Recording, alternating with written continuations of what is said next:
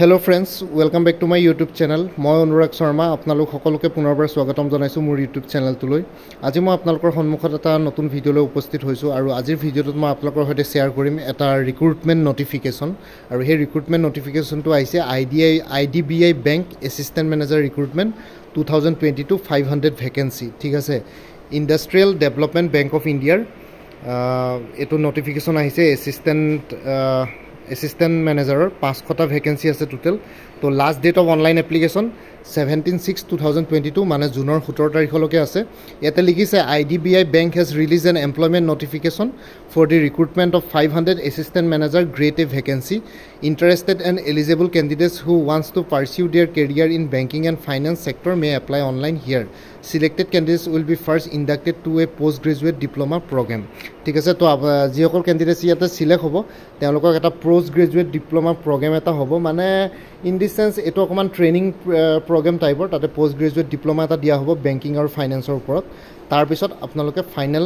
মানে পোস্টিং পাব ঠিক আছে তো এটো এটা প্ৰভিজন পিৰিয়ড নিচিনা হ'ব আৰু লগতে এটা মানে কি বুলি কয় এটা ট্ৰেইনিং পিৰিয়ডৰ নিচিনা হ'ব IDBI Bank Assistant Manager Recruitment 2022 name of post Assistant Manager number of post 500 category wise vacancy to মই কৈ দিছো unreserved category মানে general 200 টা post আছে schedule caste 121 schedule tribe 28 economically weaker sections or 50 other backward classes মানে OBC 101 মানে 101 eligibility criteria of IDBI Bank Assistant Manager Recruitment to age limit dia ase candidates must be between 21 to 28 years aro age or cut off date to hol 1st April 2022 aro candidate jonor minimum 21 বছৰ হ'ব লাগিব আৰু maximum 28 বছৰৰ ভিতৰত হ'ব লাগিব এটো general ক্যাটেগৰি কাৰণে আনৰিজাৰ্ভৰ কাৰণে বাকি ক্যাটেগৰি ওয়াইজ ৰিলেক্সেশন আছে age relaxation category wise to কৈ দিছো SC ST কাৰণে 5 years OBC non creamy layer 3 years আৰু PWD কাৰণে 10 years educational qualification la hu educational qualification kotha to koise je candidate jon graduate in any discipline from a university recognized by the government of India or any equivalent qualification recognized as such by the central government ঠিক আছে তো আপোনালোকে minimum graduate হ'ব লাগিব computer proficiency candidates are expected to have proficiency in computers to computer proficiency candidates সকলৰ computer proficiency থাকিব লাগিব তো ইয়াতে কোনো কিবা ডিপ্লোমা সাৰ্টিফিকেট বা কিবা সাবমিট কৰা কথা কোৱা নাই কিন্তু আপোনালোকক লাগিব সাকে আৰু লগতে about the program আপোনালোকে সিলেকশন হোৱাৰ পিছত এটা যে পোষ্ট গ্ৰেজুৱেট ডিপ্লোমাৰ প্ৰগ্ৰামটোৰ কথা কৈছে about the programৰ কথা লিখিছে selected candidates will be inducted into 1 year post graduate diploma in banking and finance PGDBF program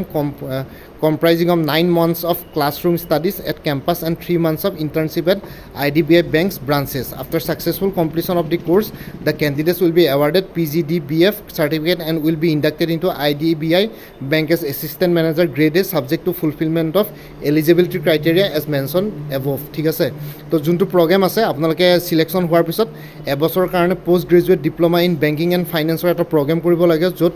9 মাহ ক্লাছৰুম ট্ৰেইনিং আছে ক্লাছৰুম ষ্টাডিজ আছে আৰু 3 মাহৰ ইন্টাৰ্নশিপ আছে IDBI বেংকৰ ব্ৰাঞ্চেছ বিলাকত এতিয়া ব্ৰাঞ্চ অসমতো হ'ব পাৰে বাহিৰতো হ'ব পাৰে ঠিক আছে আৰু সাকসেসফুল কমপ্লিশন হোৱাৰ পিছত গুটে কোৰ্সটো মানে এবছৰ 9 months plus 3 months ক্যান্ডিডেটস সকলক PGDBF মানে post graduate diploma in banking and ফাইনেন্সৰ সাৰ্টিফিকেট এখন ইস্যু কৰা হ'ব দিয়া হ'ব তেওঁলোকৰ নামত হেতু এটা সাৰ্টিফাইড কোৰ্স এটা হৈ যাব আৰু লগতে IDBI বেংকত এসিস্ট্যান্ট ম্যানেজাৰ গ্ৰেড A হিচাপে জয়েন কৰিব পাৰিব after fulfilment of the eligibility criteria as above mentioned above মানে যোনটো eligibility criteria আছিলে education qualification আৰু অন্যান্য age limit আৰু হেখিনি তো হেখিনি criteria fulfill হলে মানে আপোনালোকে assistant manager graded join কৰিব পাৰিব application fees দি আছে others application fee plus intimation charges rupees 1000 মানে open category আৰু বা general category কাৰণে 1000 অলপ বেছি হয় চাৰ্জটো বাকি SC ST PWD বা intimation charges to হল 200 ঠিক আছে বাকি আদার্স মানে OBC থাকিব আৰু জেনাৰেলো থাকিব তেওঁলোকৰ কাৰণে আৰু ইকোনমিক্যালি উইকাৰ সেকশনস তেওঁলোকৰ কাৰণে 1000 টকা অন এপ্লিকেশন ফিজ বাকি SC ST PWD কাৰণে মাত্ৰ 200 টকা তাৰপিছত পেমেন্ট মোডটো হল পে দি ফি থ্ৰু অনলাইন বাই ইউজিং ডেবিট কাৰ্ড মানে আপোনালোকে অনলাইন পেমেন্ট কৰিব পাৰিব ডেবিট কাৰ্ড ইউজ কৰি পেলাই ৰুপে visa master card মেষ্ট্ৰো credit কাৰ্ডস internet banking IMPS cash কাৰ্ডস mobile wallet হেবিলাকো use কৰিব পাৰিব তো বেসিক্যালি অনলাইন পেমেন্ট কৰিব লাগিব selection process of IDBI assistant manager vacancy তো সিলেকশন প্ৰসেসটো কথাও দিয়া আছে the selection process will comprise of online test followed by personal interview of the candidates who have qualified in the online test প্ৰথমতে এটা online test হ'ব online টেষ্টটো হোৱাৰ পিছত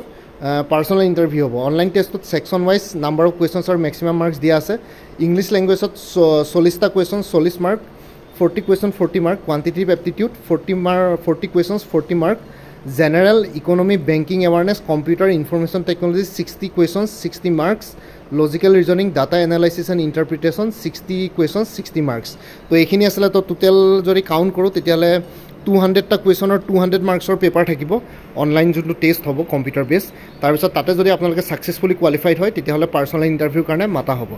ইয়াতে লিখিছে the এপ্লিকেণ্টছ who R successful in the online test would be call for A personal interview. The final selection or offer of employment would be made based on applicants' marks in the interview online test being found medically fit and subject to fulfillment of all other eligibility criteria with regard to age and qualification and successful completion of the course and award of certificate by Manipal University, NEET University as stipulated in the advertisement. So final selection to কেনেকৈ হ'ব প্ৰথমতে আপোনালোকৰ online টেষ্টটো হ'ব online টেষ্টত যদি আপোনালোকে qualified কৰে পাৰ্চনেল ইণ্টাৰভিউ হ'ব আৰু পাৰ্চনেল ইণ্টাৰভিউটো যদি কোৱালিফাইড কৰে তেতিয়াহ'লে আপোনালোকক